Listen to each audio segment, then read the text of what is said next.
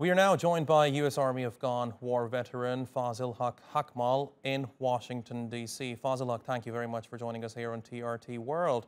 Not too long ago, President Joe Biden was asked whether or not a Taliban takeover is inevitable. His response was absolutely not. How did the U.S. get Afghanistan so wrong?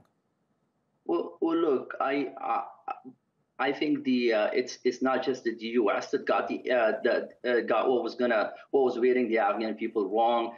I think it was the international community writ large did not understand, did not have a better appreciation of what was weighting on Afghanistan. I think to begin with, the Afghan government was not included in the peace negotiation in Doha, and that gave that level of transformation and that level of leverage that was provided to the Taliban, that actually gave the Taliban a strong level of legitimacy, because the government was absolutely excluded from the talks. Although many experts out there were calling on both administrations to ensure that the Afghan government was fully included, and the president.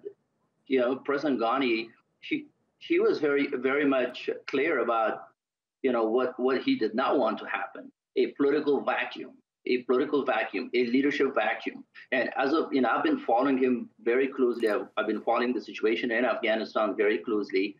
On numerous occasions, President was right. I'm gonna resign. I'm gonna leave the government, but who will replace me? That is what I need an answer for the Afghan people, because I'm a democratically elected leader. Who will replace me? I saying from the Afghan side, from the Afghan leadership side, from the Afghan people side, they knew what was waiting on them.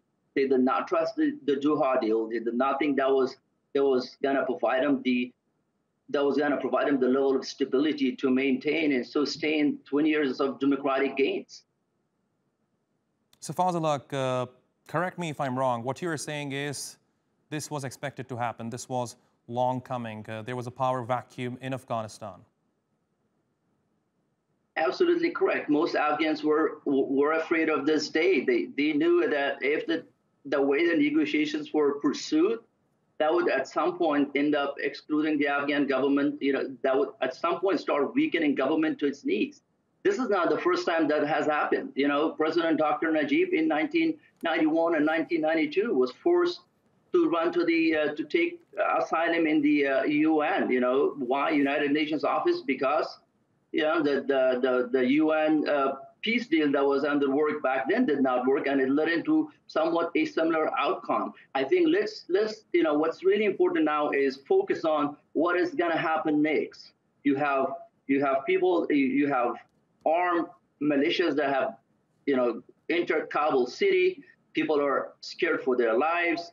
You have a severe level of humanitarian. Yes, Fazelhaq, I was coming to that. What happens next? I think it would be fair to say that the international community has failed the people of Afghanistan. But do you think there's still any way for the international community to make everything right or not?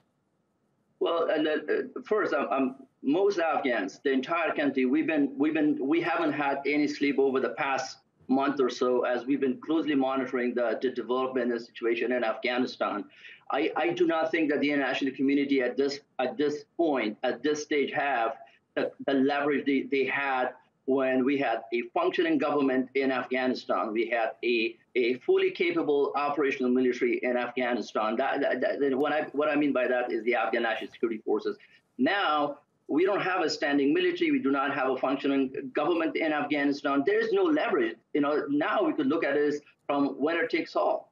Taliban are looking at it as the winners and as the conquerors, and they're gonna demand the terms and the conditions for what needs to happen going forward. All right, Fazelhaq Haqmal, thank you very much for talking to us here on TRT World. Yeah, thank you.